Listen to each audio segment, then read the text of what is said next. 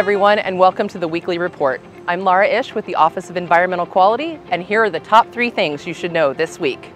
The city manager signed a new policy that all fleet vehicles should be electric vehicles going forward when feasible. The city fleet produces nearly 15% of the city's greenhouse gas emissions, and transitioning to electric vehicles will help the city meet its climate protection goals. City employees play a big role in helping us protect the environment. Each year, the Environmental Management Commission recognizes employee-initiated projects for their out-of-the-box thinking to make the city more sustainable. This year's honorees include the KC Parks Ambassador Program, fuel-efficient equipment at KC Water, and drone use in illicit discharge investigations at KC Water. The KC Streetcar provides sustainable transportation to millions of riders. The route extension to 51st and Brookside Boulevard will provide even more opportunity for KC residents to get around. The mayor got an up-close look at the Upgrades on Main project that is replacing the underground utilities before the new streetcar track is installed. The utility upgrade should be completed by the end of 2022. Thanks for watching the Weekly Report. I'm Laura Ish with the Office of Environmental Quality. Stay tuned for videos about these items as well as a video from Parks and Recreation.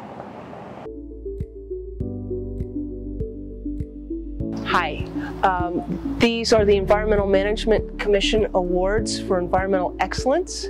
So these annual awards, and this is the 19th year they've been given, are given to any city employee from any department who works above and beyond their usual job to do something extra that benefits the environment and makes Kansas City a more resilient place to live.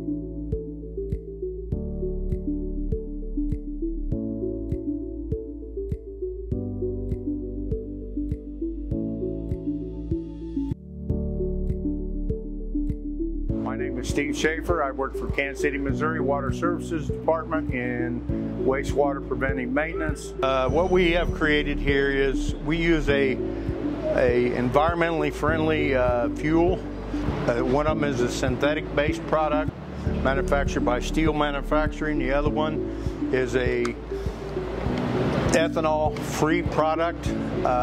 We've created tremendous response as far as equipment goes and performance of the equipment. We've cut fuel consumption down. We've cut repair costs down tremendously over the last several years because of switching fuels. We are environmentally conscious. We have 2 crews that use it. Both of them deal with the environment on a daily basis. So I felt that it was my responsibility to create something that is environmentally friendly. If it accidentally gets spilled on the ground, it's not going to harm the environment. We've increased performance of this equipment by, I'd say, 60%. All of our equipment is serviced on a yearly basis, and when this was serviced about 5 months ago, there is a tremendous amount of savings as far as parts wise, because we're not having to replace what we call fuel pickups. So other than that, that's all I have. Thank you, and thank you for the award.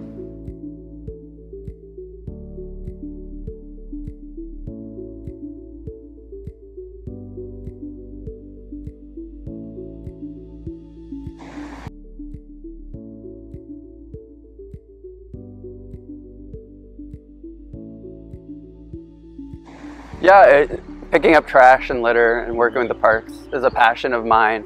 I know sometimes it can seem a little overwhelming with everything else we have going on in life to think about, all the social change that needs to happen and cultural change that needs to happen. But you can make a big difference just in your neighborhood, taking a walk with your dog. You know, it doesn't have to be some big gesture. It can just be taking a grocery bag around and picking up the pieces on your block. So every bit helps, and I really think it is that impression that you make on others, the people that are peeking out their windows or driving by. You know, you're not necessarily going to get a thank you or praise or recognition, but that's not what it's about. It's about really encouraging others to pick up some trash, make the little bit of change that we can make, and pitch in together to help out. I am just really excited about the native plants push that I've seen from KCMO Parks, and I'm really hoping that the rest of the community and the rest of the city can embrace the native plants, because when you bring the native plants in, you're just increasing like the educational opportunities that the parks can bring. So you can learn entomology, forestry, horticulture. There's like so much to learn. Ornithology, like there's a monarch butterfly flying right behind the camera here, and it's enjoying all of these lovely native plants. If this was just turf grass, you'd have none of that. So it's like, just want people to embrace the native plants and kind of what we have naturally. It's like, we need to appreciate that.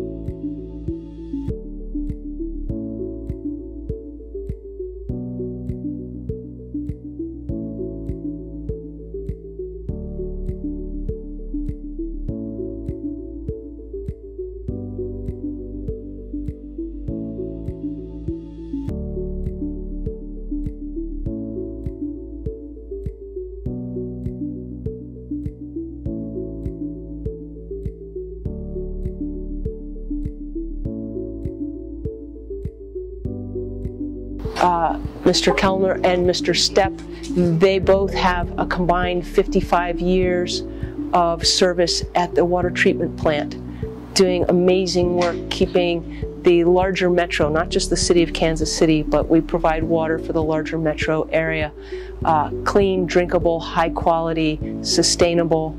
And it's an amazing process because they have to deal with all kinds of changes in the water. We get our water from the Missouri River.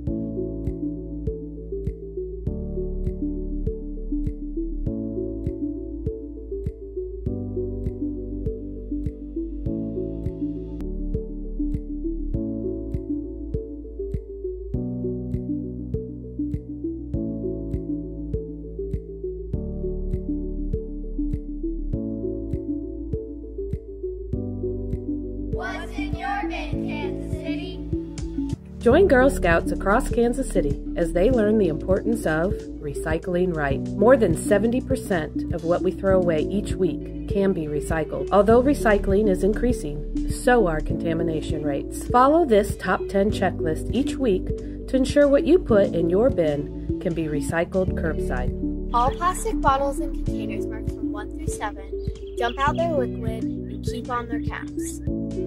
All aluminum and tin cans, just make sure they're empty and not crushed. All cardboard boxes are flattened and free of excess tape and labels. All aerosol cans must be completely empty and no longer hiss. Paperboard and pizza boxes. These are usually recyclable, but if they have any grease or food on them, they should be thrown away. No plastic bags.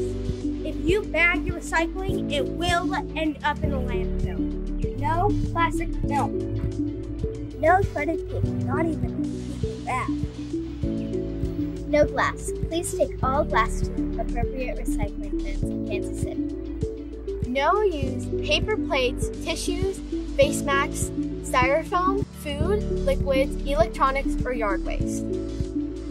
Recycle right, Kansas City!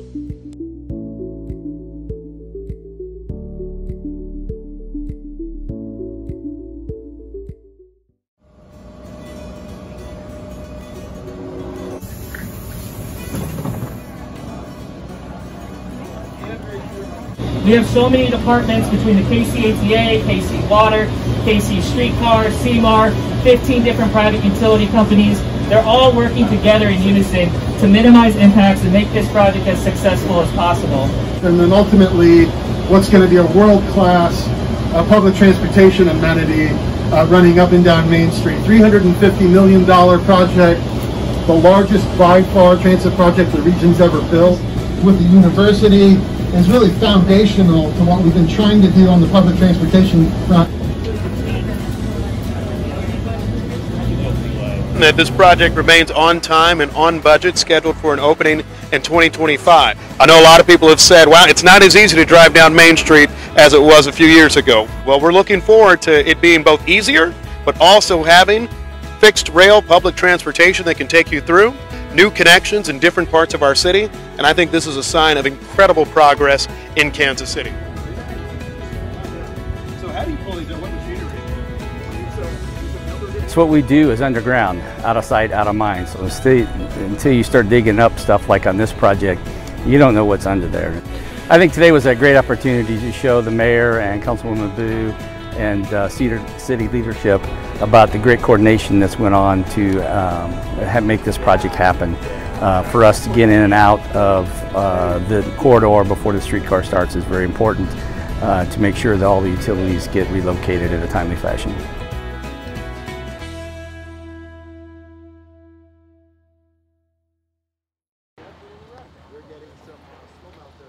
Today we have the chance to announce a bold and I think transformative change.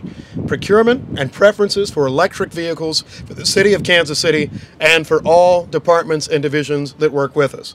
As of today, all new municipal fleet vehicles must be 100% zero emissions battery electric vehicles. This is a bold and aggressive approach that we're taking to address key issues in our communities. Climate change, of course, being one of them.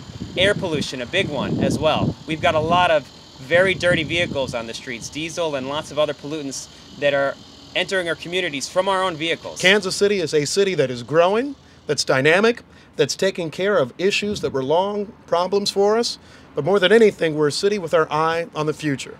So this is an exciting step for us. It's bold and aggressive, but we need to be doing bold and aggressive things in order to tackle the issues that face us here.